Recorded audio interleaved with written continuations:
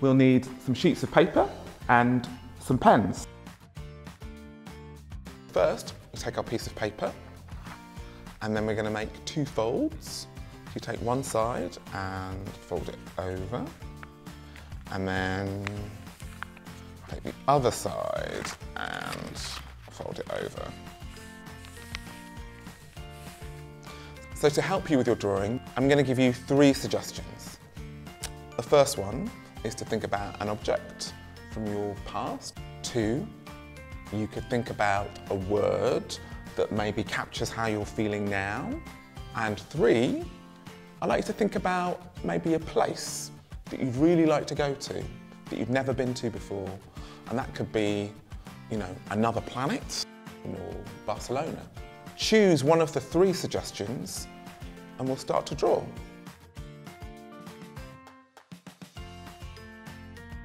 When we've all finished our first drawing, we're going to turn over and then we are going to swap. This time, we're going to think of maybe another suggestion of the 3 to do. We're just going to take this blank piece of paper out from the bottom, fold it over, and then we're going to swap again. And if you just make sure that your fold is on the top there, should we start?